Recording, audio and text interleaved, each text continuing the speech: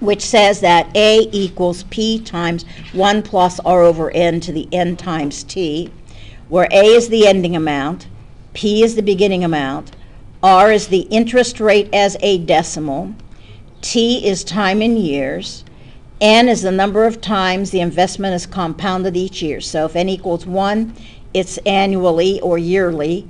N is 2, bi or semi-annually. N is 4, quarterly. N is 365, daily. And of course there is another N. N is 12. This is monthly.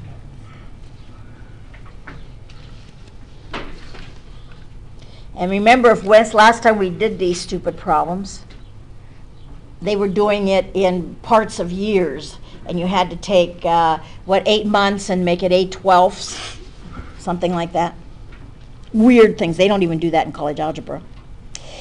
Now, in here is when it's compounded continuously. It's the E thing, that A equals PE to the RT.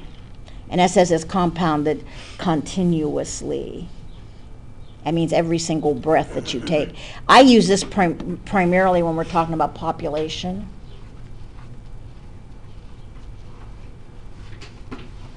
Because that's a thing that operates continuously. Because every breath that you take, somebody's being born somewhere.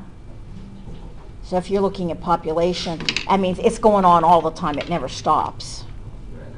Where interest, if you're doing compound interest, it stops to do a calculation and then it moves forward again. Now in college algebra, we're doing this right now. And in fact, we just finished it. And so what we're doing is looking at radioactive decay, and that's a place where you end up having also compounding continuously, but instead it's going down instead of going up. So you would be using that formula for something like that, because it's always doing it, never stops. Never, ever, never, ever. And it says, find the accumulated value of an investment of $5,000, so that tells me what P is.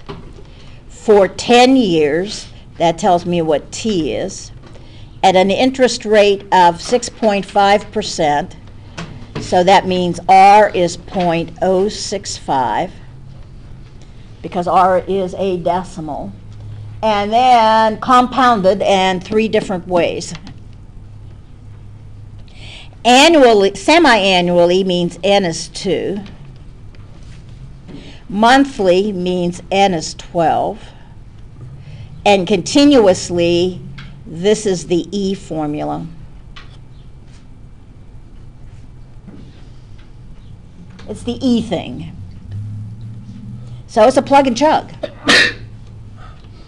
So A is, what did I start out with? $5,000 times 1 plus R, which is 0.065, divided by N, which is 2, to the N, which is 2, times T, which is 10. So it's 5,000 times 1 plus 0.065 divided by 2 to the 20, and that's where I leave it to move to my calculator.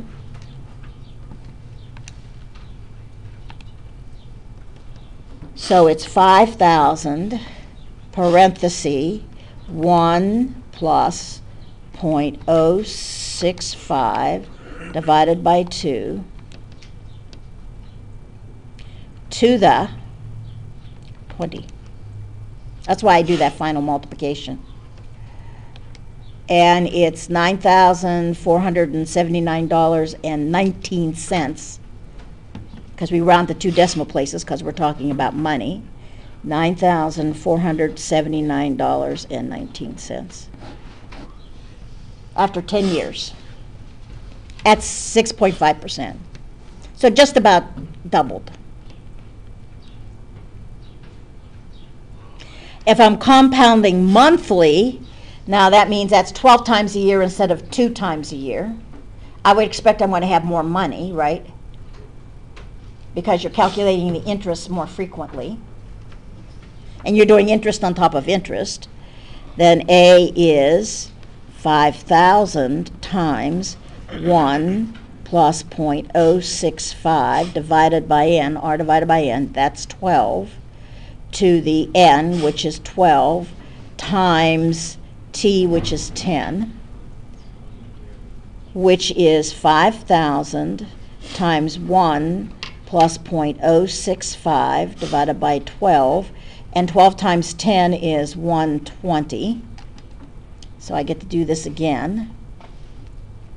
So 5,000 times 1 plus 0.065 divided by 12 to the 120. Now I should be around 9,000 something. Should be bigger than 9,400. And I'm in the range, 95, 60, 92.